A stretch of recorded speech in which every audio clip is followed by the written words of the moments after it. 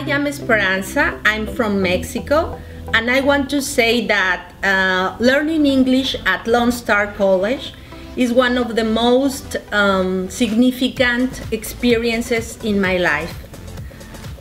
My name is Eugene, and I'm from Haiti. So obviously my first language I have two first languages actually, Creole and French. I only take two semesters of Esol classes, and I was ready, for college level classes. And I didn't know any English when I first came here, so it really helped. I am Inhu from South Korea. I came to the United States a year and a half ago. I believe many international students, including me, felt frustrated when they first started studying English. However, since I began studying at Lone Star College, I have been taking ESL classes in order to improve my English. All professors at Lone Star College helped me a lot and taught me enthusiastically.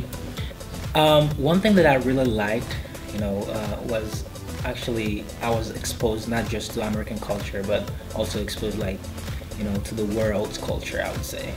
Being able to speak in another language that is not your mother tongue is a powerful feeling.